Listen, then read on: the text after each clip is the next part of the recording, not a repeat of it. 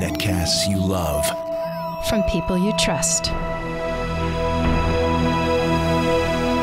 This is Twit. Bandwidth for Android App Arena is provided by CacheFly at CacheFly.com.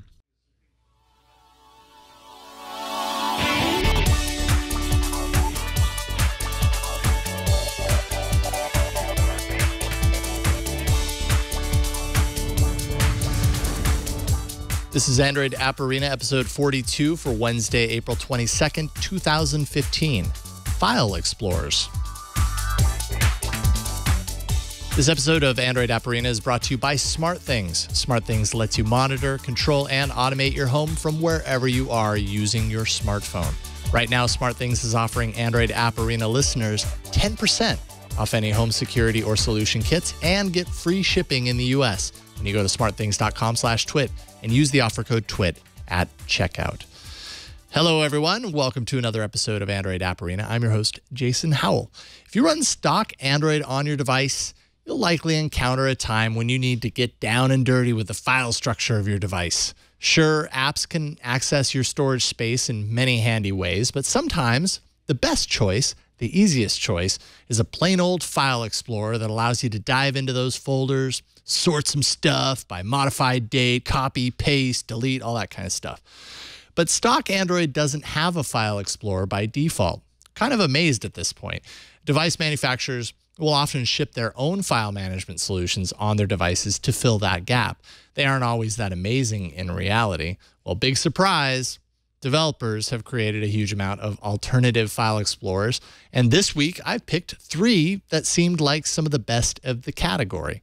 Each of these apps follows the material design spec to a large degree and is being actively updated, so you kind of can't go wrong.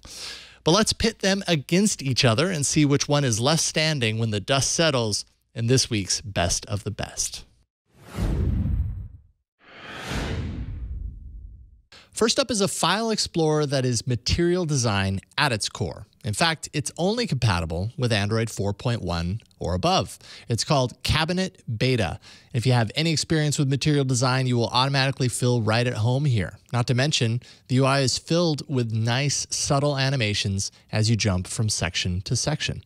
Starting off, you'll get the file list of the internal storage, and you can tweak the look a little bit to fit your taste. Just tap that overflow menu at the top and then grid size to pick between 3 different styles.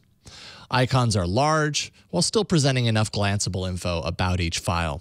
I'll tap into a folder and you see a list of files within and the menu dots on the side of each file. This gives direct access to your standard actions, things like copy, paste, move, rename, share. You can turn any file or collection of files into an archive by tapping archive. That turns it into a .zip file. And of course, you can extract that from Cabinet Beta as well. As you tap into your directory tree, the path is placed at the top in a nice and subtle way, so you can jump in and out quickly on that tree. The floating action button creates a new file, a new folder, or a remote connection for adding remote servers by SFTP that can be accessed inside Cabinet Beta. The side menu gives you shortcuts to other places on your drive. First, root file access, which you can disable in the settings if you know you have no business going there, and yes, Cabinet does have support for rooted devices, which is nice for the tinkerer. Other shortcuts include DCIM for camera snaps, there's download, music, and pictures for any images that other apps on your device might create. And finally, there's a nice theming engine in the settings, as well as a small handful of behavior tweaks to be found. Check out Cabinet Beta for free in the Play Store with the option to donate to the developer inside the app. Next up, an alpha version of a already popular file explorer. And though you'll have to jump through a few hoops to get it installed on your device, I think you'll like what you see. It's called Solid Explorer 2.0 Beta. And in order to see the updated version, you'll have to do a few things. You have to search for the Google Plus community called NeatBytes. You join that community, and then you follow the Solid Explorer 2.0 Beta link in the community description. That way, you can become a tester. And once you've done that, follow the link to the new Play Store page that enables you to download the beta. Phew. Okay, with that out of the way, Solid Explorer 2.0 Beta has a lot in common with Cabinet in terms of its material design approach.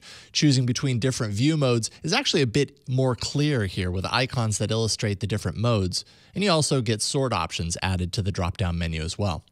Tap into a folder to explore the files, and any actions you wish to execute on a particular file is done by tap and holding on that file to select.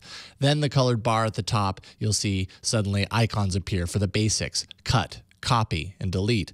And then there's the overflow menu giving you everything else, creating an archive, selecting all files, renaming, and creating a shortcut to a file or folder, among others. Tapping Properties takes you to a cool page of expanded info about that particular file. For example, an image will show you all of the expanded metadata tied to that particular image file.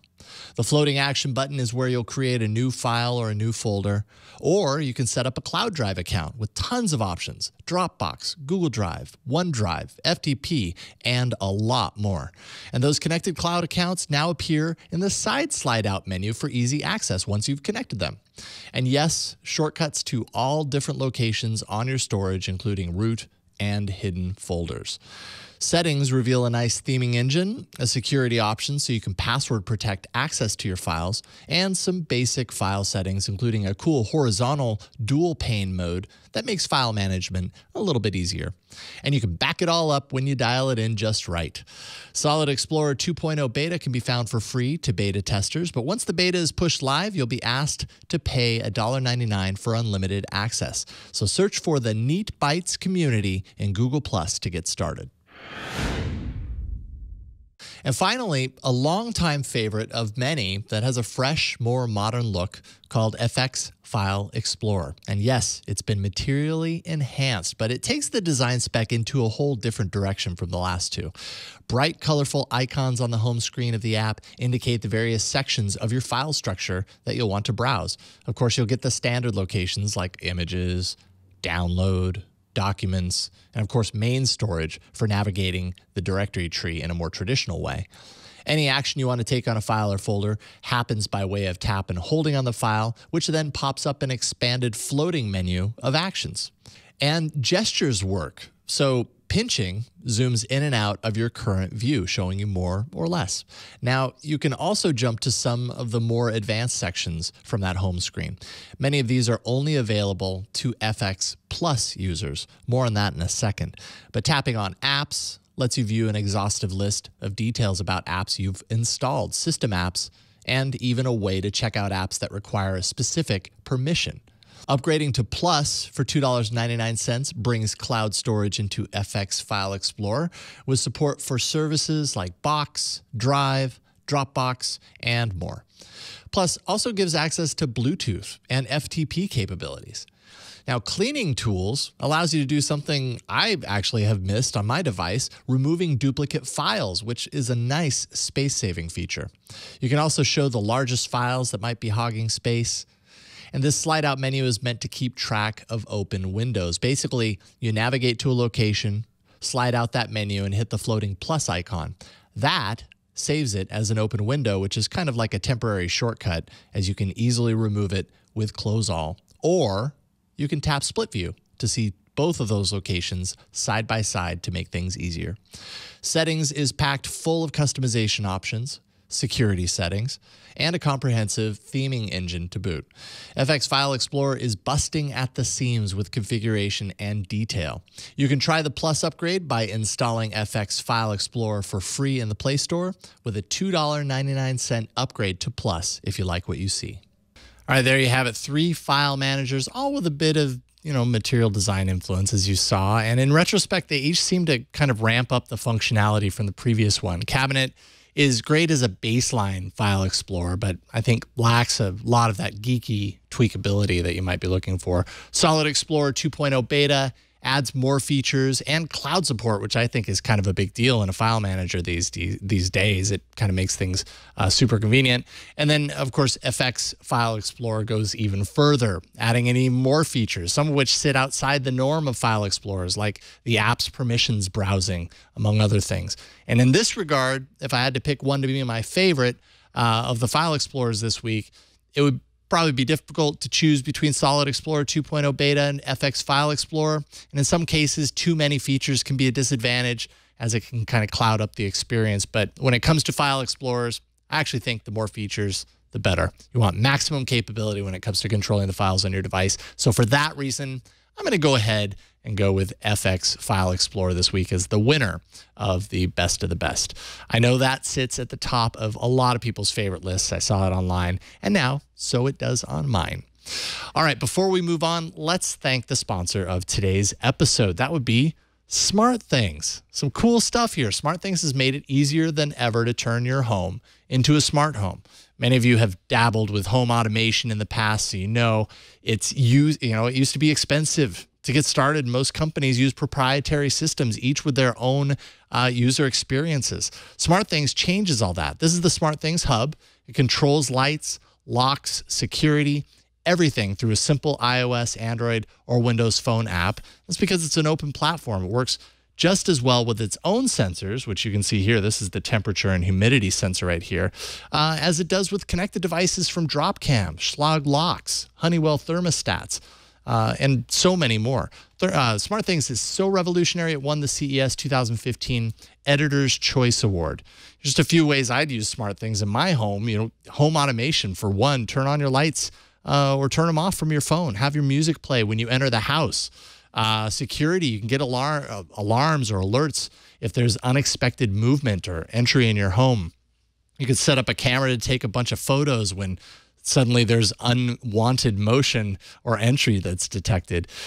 Save energy, restrict your electricity flow to electronics or appliances after a set period of time. You can even protect yourself from water damage, get water detection, immediate alerts on your smartphone if water's detected where it doesn't belong. This could save you thousands of dollars in repairs. With no required monthly fees and kits starting at just $189, SmartThings is an affordable way to create your smart home. And just for our Twit audience, SmartThings is offering you a chance to save more. Get 10% off any home security or solution kit and free shipping in the US when you go to smartthings.com/twit and use the offer code TWIT. That's smartthings.com/twit. Use the offer code TWIT. And we thank SmartThings for their support of Android App Arena. All right, this week's big app takes a word I hate, selfies, and turns it into a social network. Let's take a look. Selfies. Love them or hate them, it's totally a thing. Heck, it was a thing before it had a name. I've been taking selfies for years, to be honest, but that name, I hate it. Anyways, so we agree that selfies are here to stay, so why not revel in them, celebrate them? That's kind of what Kong is all about. Kong is developed by the Path team, so they know a thing or two about social. Once you sign up for a Kong account, you'll want to add some friends so they show up on your home screen inside the app. That allows you to keep tabs on the latest selfies they've posted to various channels. And I know that sounds shallow, the latest selfies, but the channels is where Kong gets fun. Tap the menu button to take a look at channels that you've contributed to, as well as other featured channels at the moment. You can search and create your own channels as well. Each channel poses a different challenge, let's say, for your budding creativity. Go into #spin, and you'll see a number of different Kong users giving their take of a selfie that's influenced by spinning in some way. Lots of spinning here. There's #coffee, and you'll see a lot of different ways people drink coffee or make coffee, or in my case, drink it right from the carafe. #Kong is kind of random, but that means you can get super creative with that channel and do just about anything. Scanning through any particular channel has enough movement and chaos to make your head spin, but it all really feels kind of like Vine creativity smashed into a 1-second animated GIF. When it comes time to add your own, you can swipe on your selfie before recording it to add filters and do some screen warping effects. And you can tap the bottom to add some text to it as well if you like. Then tap to record and let go when you're done recording. And you're also given a number of ways that you can share it outside of Kong's playground. I balked at Kong at first. Then I found myself returning to it and thinking about ways I can contribute more to it. It's fun, if not overtly narcissistic, but hey, this is the social web we're talking about here. So if this sounds appealing to you, well, you'll feel right at home. Express your selfie. Check out Kong for free in the Play Store. Yeah, kind of a guilty pleasure, that Kong app. I've already taken taken quite a few selfies with it and talked to a few close friends of mine to sign up, and it's been pretty fun watching them make fools of themselves. As for me, making a fool of myself comes naturally, so it's a perfect fit.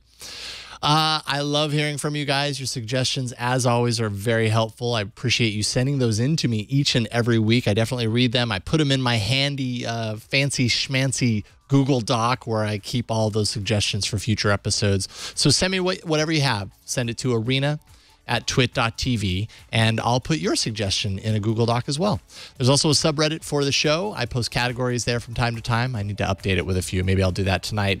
And ask you to take a look at the category, throw in your favorite app that fits that category, and if I get enough upvotes or a good idea from that, I'll pull that into a future episode. That's androidapparena.reddit.com. And you can follow me on Google+. I talked about, Google's MVNO, Project Fi today. So a lot of Android-related ramblings there. Just search for me there.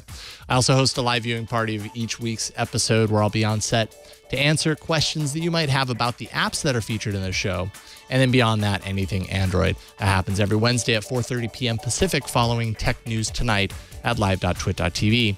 And of course, if you missed the live taping, don't worry. You're going to get it in your feed if you subscribe. You can find all the details to subscribe at twit.tv/arena. That's all you need to know. All right, that's it, folks. Thank you so much for joining me today. My name is Jason Howell, and I'll see you next week in the arena.